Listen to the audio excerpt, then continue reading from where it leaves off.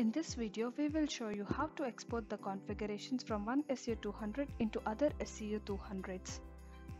Go to Energy Monitoring Import-Export section and select Export from the SCU200 where you would like to transfer the configurations from.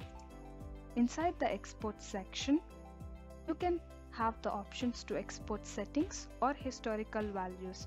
If you just want to copy the configurations like widgets and automations etc. from one SCU200 to the other one, you can do this step by selecting only settings.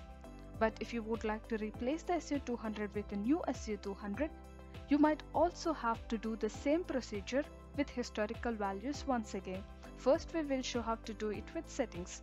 Once you select settings, download the public key, download the symmetric key, and export the configuration files.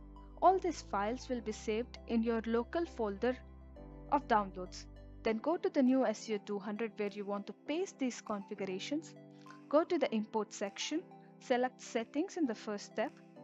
Now when you click on the files to import, according to the file type, the files will be appearing one after one. Once all the keys are downloaded, you can select import. And in this simple way, you can transfer the configurations among multiple SCU200s.